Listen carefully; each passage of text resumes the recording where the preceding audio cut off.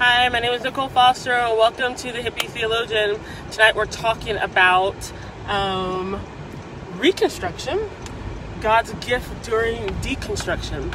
And I would like to formally apologize. I have overscheduled myself, and for those of you know me, you know this about me.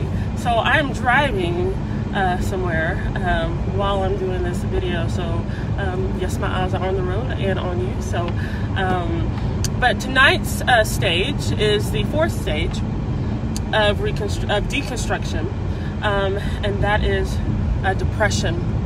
But before we get into that, let me pray real quick while my eyes are on the road.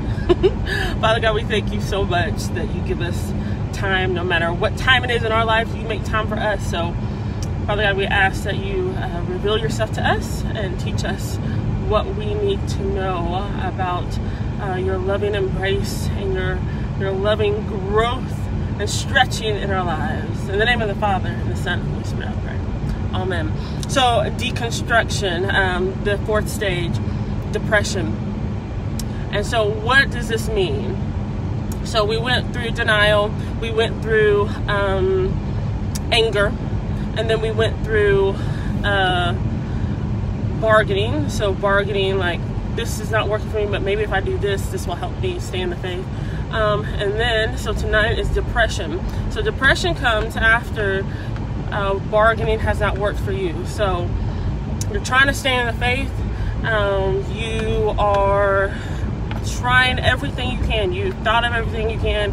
You've gone to different worship services. You've gone to this denomination. You've looked into this religion. You try to combine stuff, and you finally realize that it is not working for you.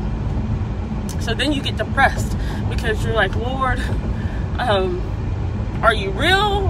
What's going on? I can't do this anymore. And so you literally get depressed. You can be and I will say this, in ministry, for those of you who are in ministry, depression is a very sharp arrow that is shot at many clergy members. Depression over ministry, you can get depressed, particularly after a sermon, and you have to think of this as, you know, for much of this is the enemy's, oh my gosh, ow, that's money. The enemy's kind of trap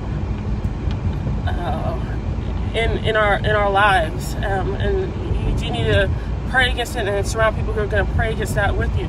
But as far as depression and deconstruction, this can be you're upset that it's not working for you anymore.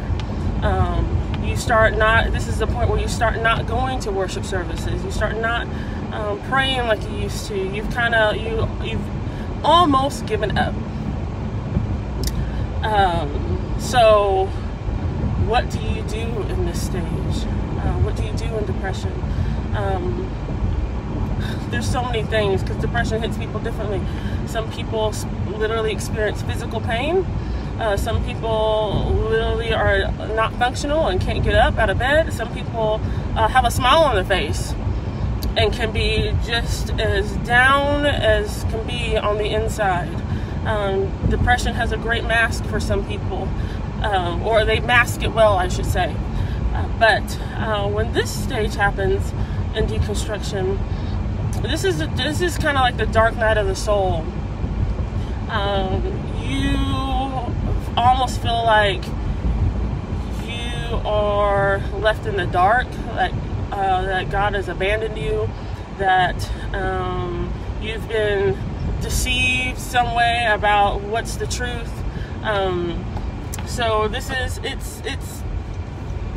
it's serious, but what do you do? Try to almost, and I am going to say this, it's a lonely place to be, but in that loneliness, God will meet you. A lot of people like to grasp for other people and, you know, try to dive into a whole bunch of crowds and groups and keep their lives busy, when actually in that silent and lonely place, God speaks mightily. Think about Elijah. God speaks mightily in those silent, dark times. So, yes, seek prayer. Yes, seek spiritual counsel. But hold on in this part, because the dark, dull parts is when a lot of times when God just astounds you. Remember, in the depression part, this is always the thing that you forget in the depression part, is that God is still with you. God loves you, and God has not left you, and He's not going to forsake you, and He's going to, no pit is too deep. Corrie ten Boom said this, no pit is too deep, that He is yet deeper still. So trust Him, saints. Trust that He is the soother in your depression. He is the deliverer. So we thank Him for that. So I'm going to get off this phone before something else happens. So God bless you. Hope to see you soon. If you have any questions or comments, or if you're afraid to comment, please message me. I'll get back to you. And we are going to walk through this together with the Lord. So God bless you. We'll see you next time. Take care. Bye-bye.